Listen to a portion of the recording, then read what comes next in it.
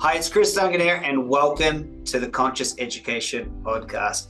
This episode is about perception, identity, and more. Specifically, learning that the self-esteem movement has actually got it wrong. That you don't need to be positive, be motivated, be a certain way to achieve what you want, which I know sounds absolutely ridiculous, but just listen to the episode and understand this. Is success doesn't care if you're happy or sad, or motivated or not motivated, or it doesn't care if you get up late or wake up early. What success cares about is if you do the right things. That's what matters. And so many people have got this wrong, and that's what I cover on this episode. What they miss is that you are positive because you have created. You've created a life you love, or you've created something, and by creating that, you feel good. You don't need to feel good to create it. It's the horse before the cart. However, enjoy this episode. You'll really love it.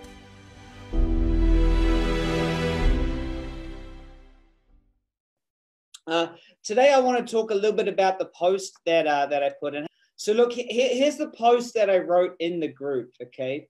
I said, and I was quoting Robert Fritz. The self-esteem movement is about one thing and one thing only, that's identity. And the theory is simple.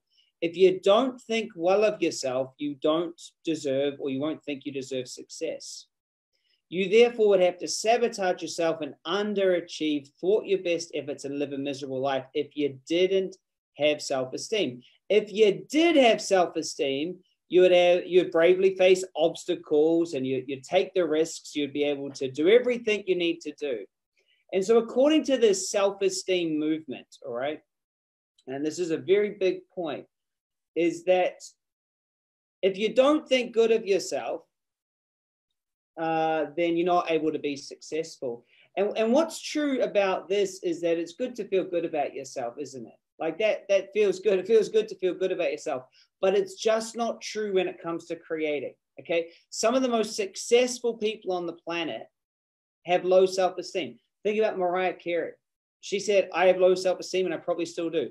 David Bowie's had enormous self-image problems. Bob Dylan said, all I can do is be me. Whoever that is, it's just, and that's what's so exciting about this. Is Einstein, Hemingway, Churchill, Roosevelt, Kennedy. The list goes on and on and on of people who haven't had to fix themselves in order to create success. Type in a yes if you agree with that. We don't have to fix ourselves in order to have success. But Chris, why are we here then? Well, shit, Chris, what are we doing here? You don't have to fix yourself. In fact, the idea or the premise of fixing yourself, it becomes a life mission, rather than your life mission being to live life, you see. And so I posted, I'm so glad, I think Carrie's on here, is I posted earlier, I said, you can solve all your problems in life and still not have what you love. You can solve all of your problems and still not have what you love. See, we've been brought up in a problem-solving reality. And the problem with that is that it isn't creative. Well, it is creative. It's just not creative for what you want. See, if you have a big problem, so you're feeling a bit overweight, or you haven't got enough money to pay the bills, big problem. So that motivates big action. Yes, I had a big problem. I got this health scare. I got this financial problem. Can you guys see that? Let me move that. I'll just move my my light. It's shining way too bright, I think. Hopefully that's better. Is that better? Nearly. There we go. It's all about angles. So this big problem creates big action. However, big action solves the problem or starts to solve the problem. So what happens as the problem starts to get solved, the problem's what's created the action. So that creates less action. And what does that equal? Oh, guess what? The problem's back again. You see?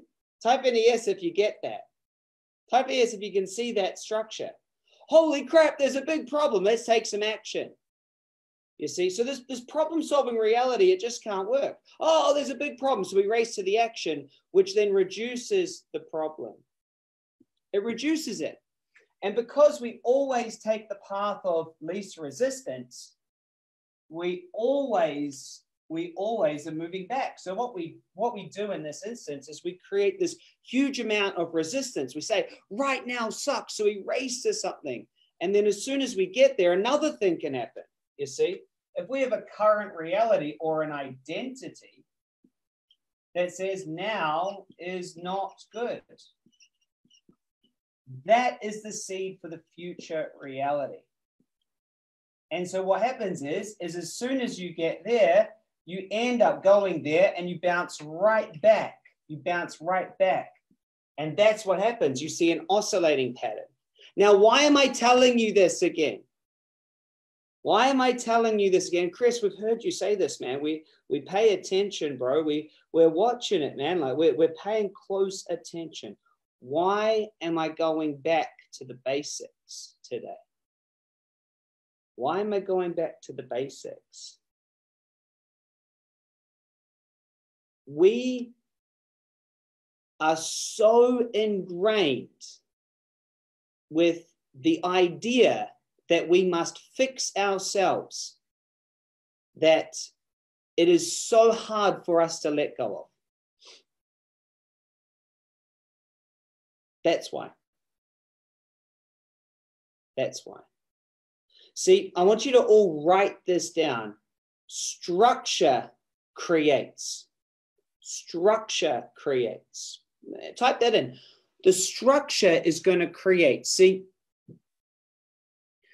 if you're a super motivated person and you get yourself into a dead-end job, doesn't matter how positive you are, how motivated you are, how much meditation you do, that structure of a job that's going nowhere, you'll get nowhere.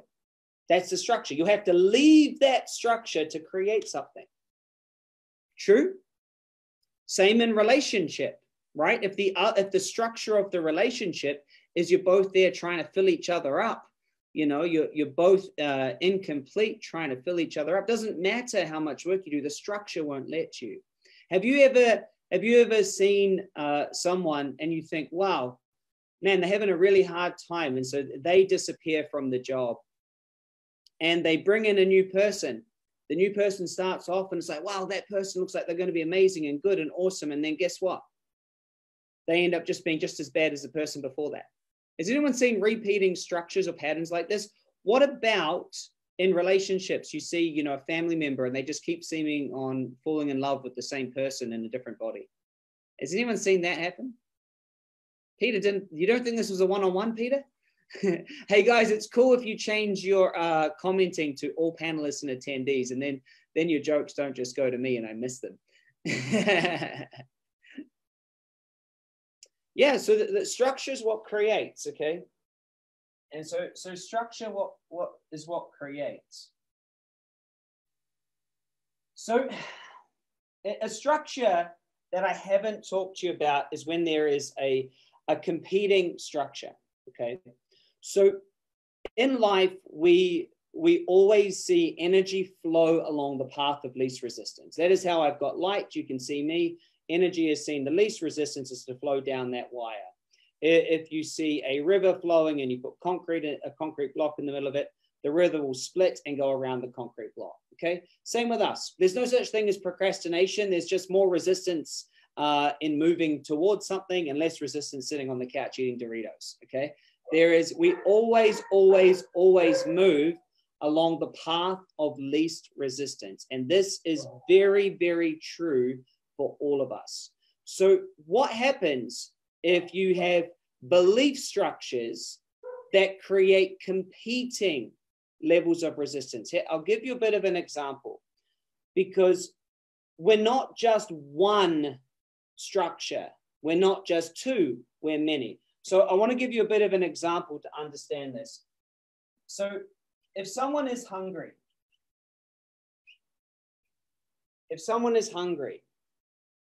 can you see the structural tension? What's the structural tension with someone that is hungry? Well, there is less food inside of them than they would want. Okay? So there's less food, they're hungry. So the path of least resistance is to do what? Well, resolve that tension, right? Resolve that tension, which, you know, looks a bit like going in and eating. So if someone's hungry, the tension resolution structure moves towards eating. Now, what happens is someone can have a competing structure going on, and that might be that they're overweight.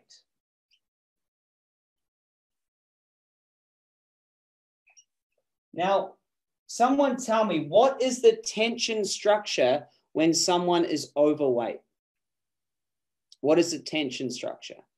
Well, the tension structure, there is more weight on my body than I would desire. True? So what might be the action that resolves that tension is to go on a diet. Am I the only one that has got this competing, or has ever had this competing structure go on inside of them? How many of you have seen this at least somewhere else? Never happened to Carrie, ever. So here's what can be really interesting, and this is where an oscillation pattern can happen. So we're hungry, so we eat creates overweight, diet creates hungry.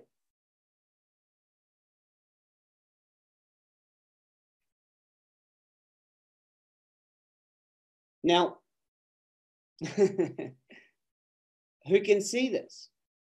See, there's no true choice in this. There's no true choice. There's no true choice here. See, all of this is reactionary.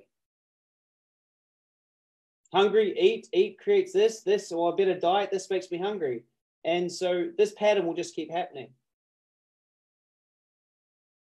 See, this structure here, it doesn't matter what you try to do inside of the structure with this person.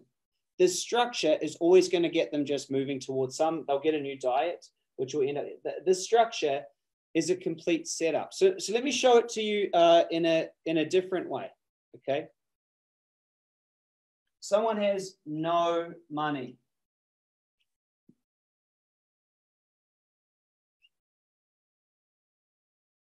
So this is a structure. They have no money, okay? You can see the tension. I've got no money. So they want to resolve that tension, right? So to resolve that tension, they're going to go in. What are they going to do? They're going to make money.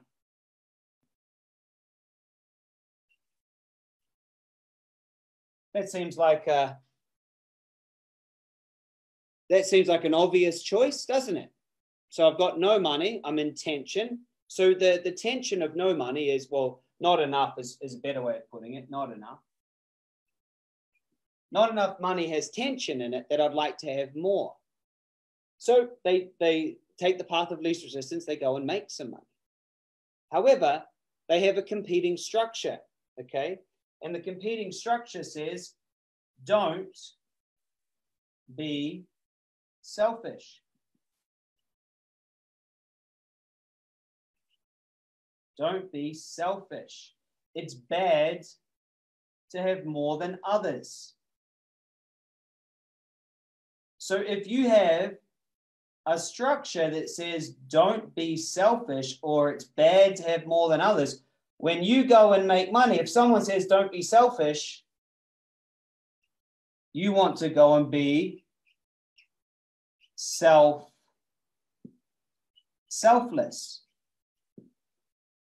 So check out this structure. They don't have enough money, so they go and make money. But if they make money, well, then they feel selfish. So then they've got to give it all away, and then they have no money again. Give me a yes if you've seen this structure in someone before. Give me a yes if you've seen it. Not enough, so they make it. They feel selfish. Their belief says, don't be selfish. So they find a way to give it away, and then they're back to not enough money again. Guys, I can show this again and again and again. You know, one that I see all the time, right, is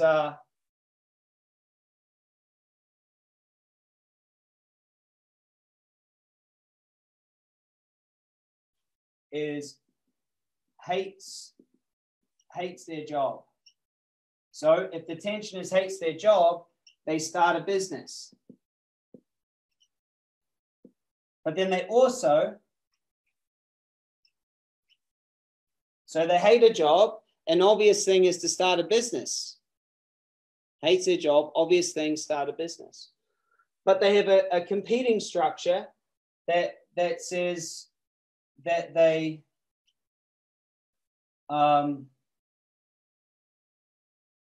must. So how do I word this in the right tension structure? Oh,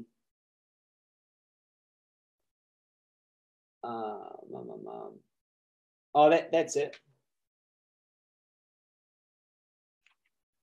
So they don't want to work hard.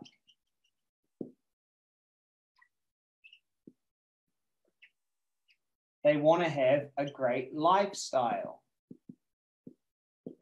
So this person hates their job, so they start a business.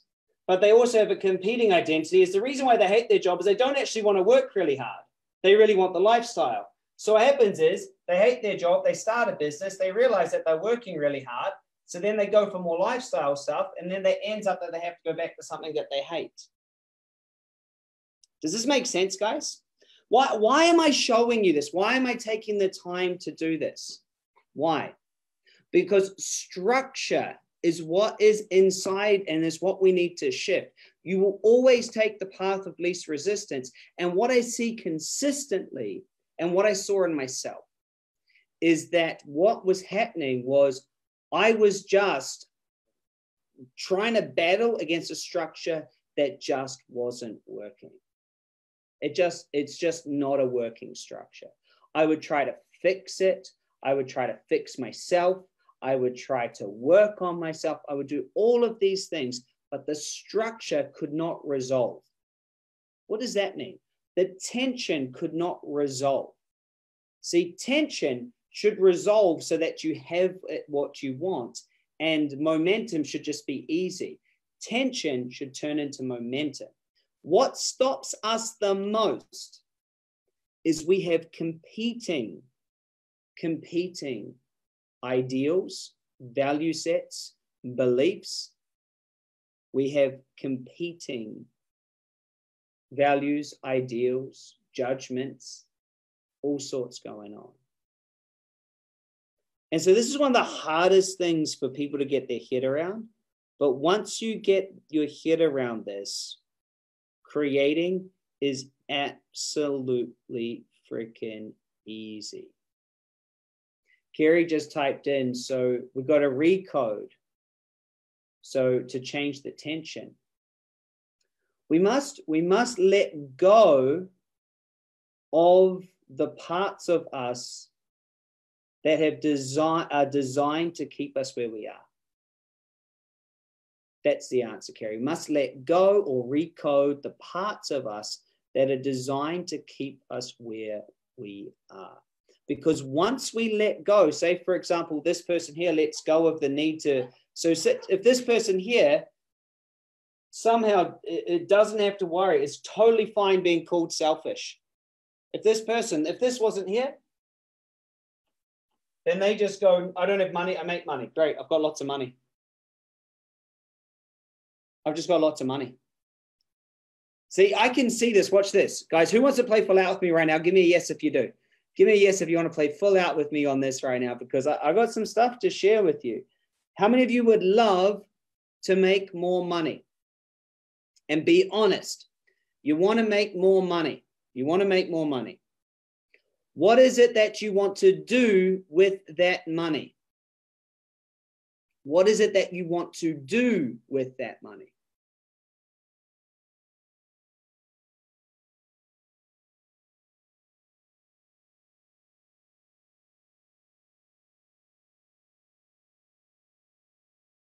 Let me read through all of these. Retire, husband from work, buy another house, have fun, spend it, buy a house, time freedom, financial security, whatever I like, buy nice things, pay off mortgage, great lifestyle, save my mum,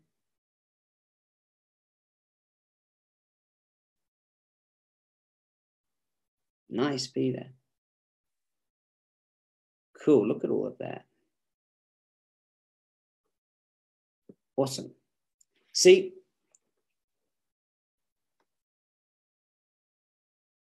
our true choice isn't the money.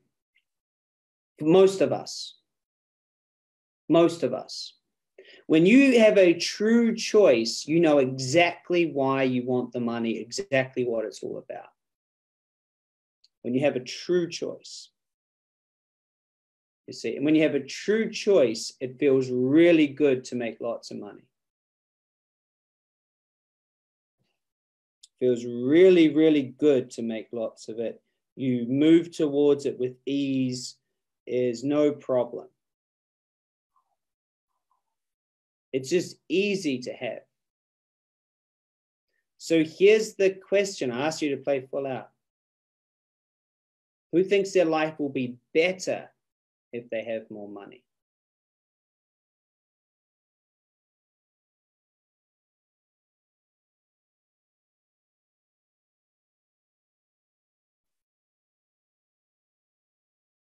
Who thinks their life will be better?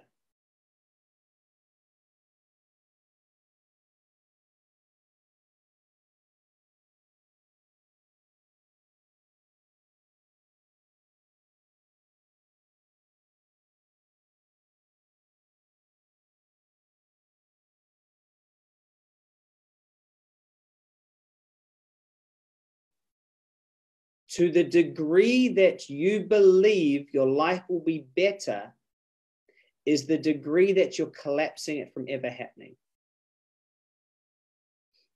Because the more your identity thinks it's going to be better, the bigger your shift is into it's actually acceptable to who you are.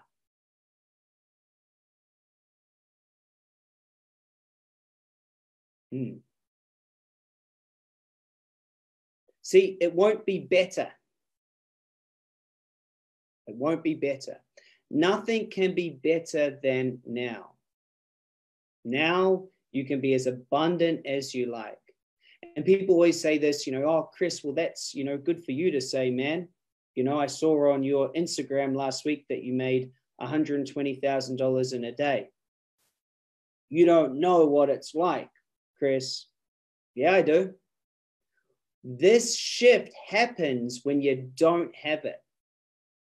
Is you must find the abundance. See, the only way that the structure resolves, okay, the only way that the structure resolves itself in the way that you want it to resolve is if you understand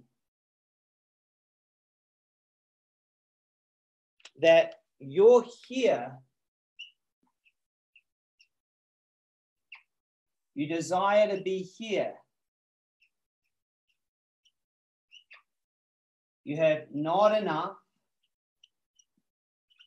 And then here you have more than enough, which is the literal definition of abundance.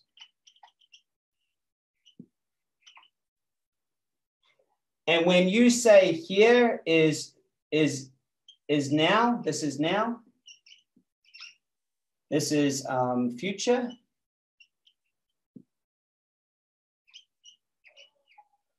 You will get into the magnetic moment. You'll get into the magnetic moment when the now feels exactly the same as the future.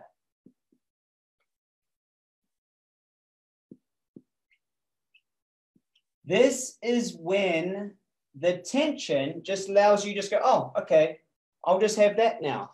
Because it feels the same. When it feels the same. Yeah, Peter, one of our coaches, says once the seed realizes its true nature, it simply is. See, once you realize that you are truly already completely abundant, well, then you just choose and have more money and it's done. And I know I can hear the annoyance at hearing this. Your ego is annoyed at hearing this, but it won't be different in the future. It will be exactly the same. That's why you must change it now. I'll let you know. You guys can listen into a little bit of a story from me this week. So it's been about 31, 32 degrees Celsius every day here in Australia. So that's high 90s for everyone over in the United States, high 90s. And I was sitting out there. I've got a little beach down there by my pool. And I was sitting down on the beach and I was having a cold glass of water. And in my water was ice cubes.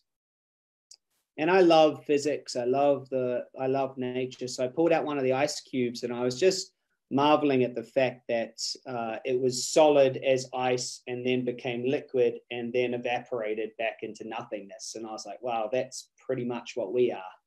So I was having a spiritual moment with an ice cube.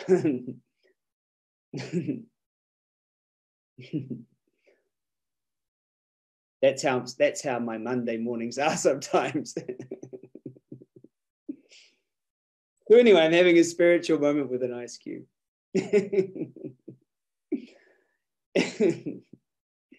And I realized just how abundant I am to have an ice cube on a 90-something or 30-something degree day.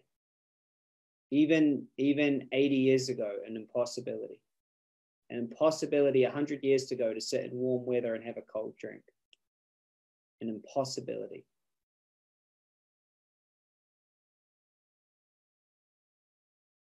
An impossibility. Think about that. There was no way that someone, didn't matter how much money that someone thought they had to have, they couldn't have the level of abundance that I had on that day.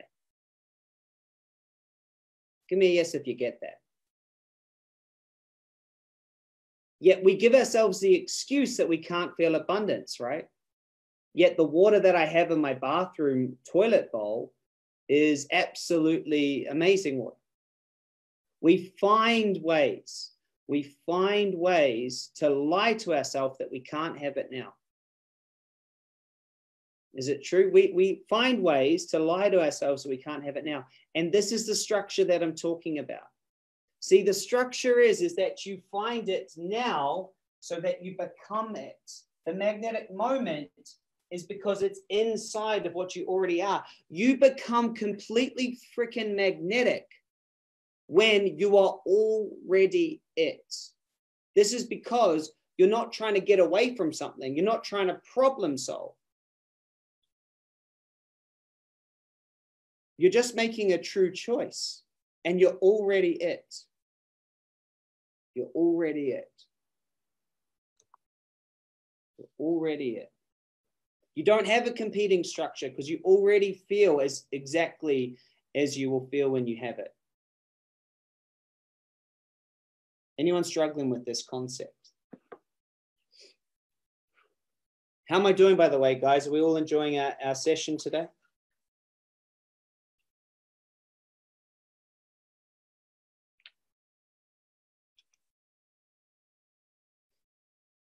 I mean, this has to be the biggest problem in society right now, is that we just keep thinking that the next advancement in technology will finally reach it. You know, I'm certain that in the 1960s, they said, if we could have air conditioning in this car, man, it would be so enjoyable. And before that, they said, if we just didn't have to use horse and carts, everything would be amazing. And before that, they said, you know, if we could just have a horse and cart. You have to be it, Samuel. You have to be it, man. You got to be it now. Got to be it now. But see, the thing is we think that there's a certain way to be it.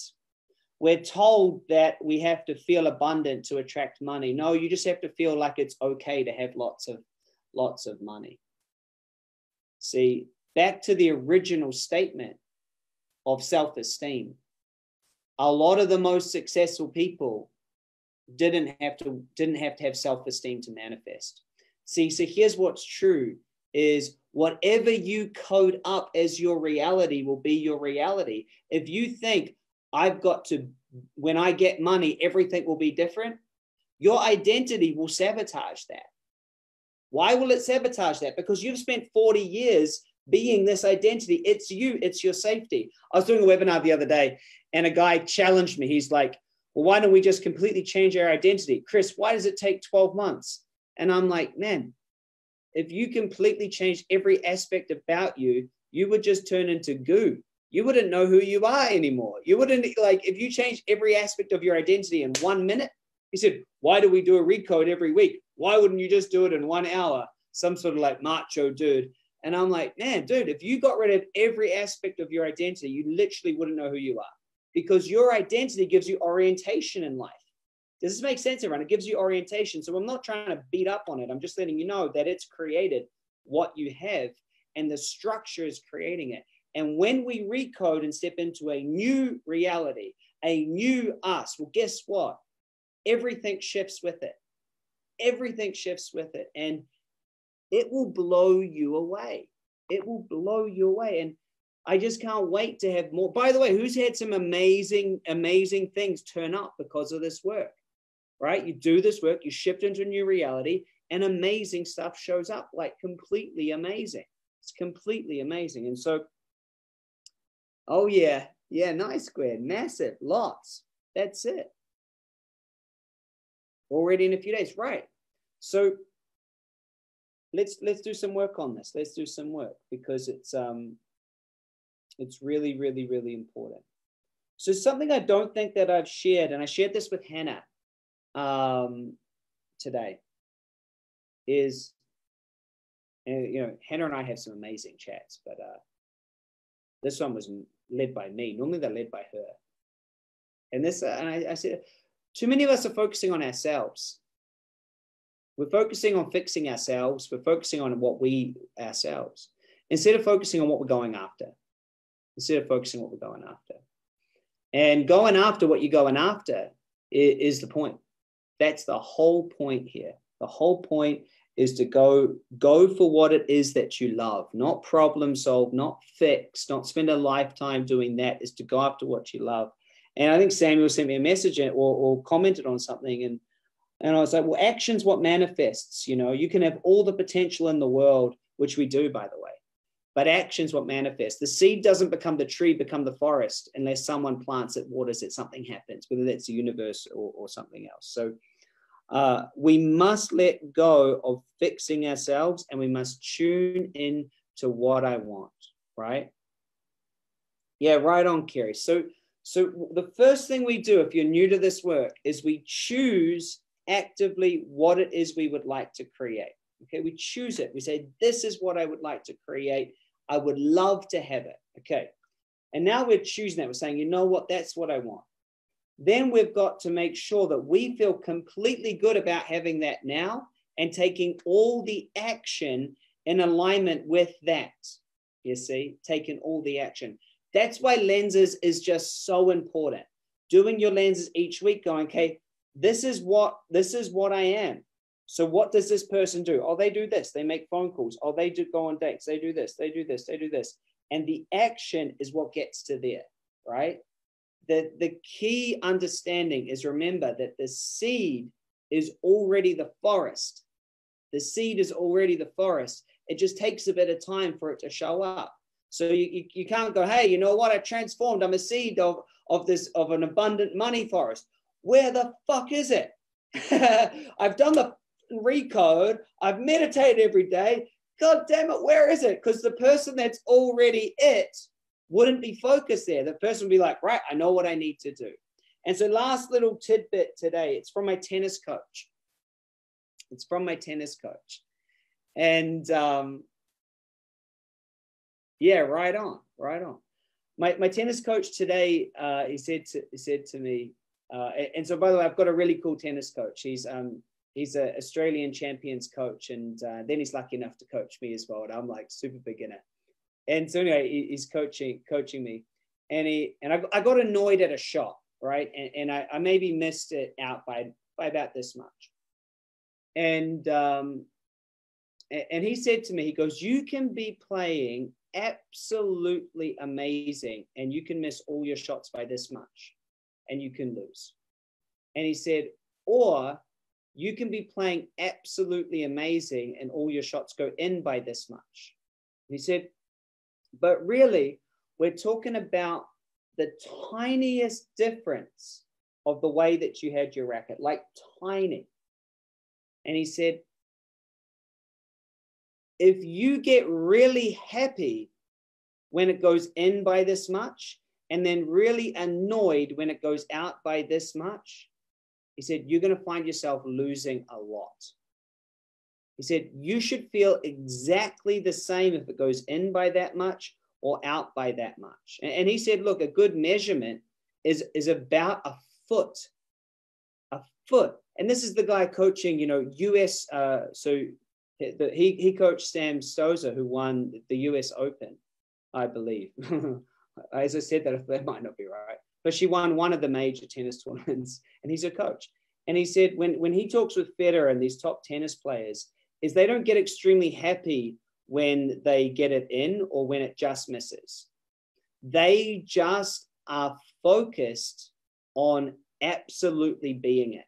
So they're not like, oh, I was it and it just went in, yay, or it just went out. The only thing that matters is they stay in the intention of, I'm playing a good shot and I'm going to win. And I'm sitting there on the side of the tennis court today, getting a little bit sunburned, thinking to myself, man, that's some profound stuff right there. That's life. Stay focused on the win. And so he said to me, stay focused on the win. Stay focused on what you want.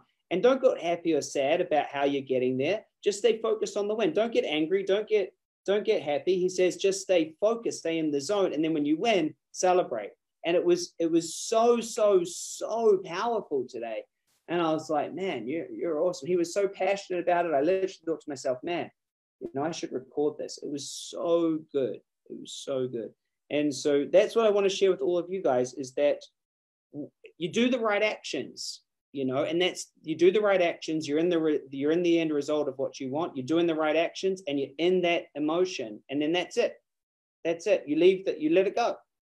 Does that make sense? You let it go. You let it go. You stay in the emotion that you're a winner. You don't get excited if you make 20 grand in a day. You don't get pissed off if you lose 20 grand in a day. You're just in it. You're taking the right actions. You're just in it because you're already it. And anyway, it was a beautiful lesson from him.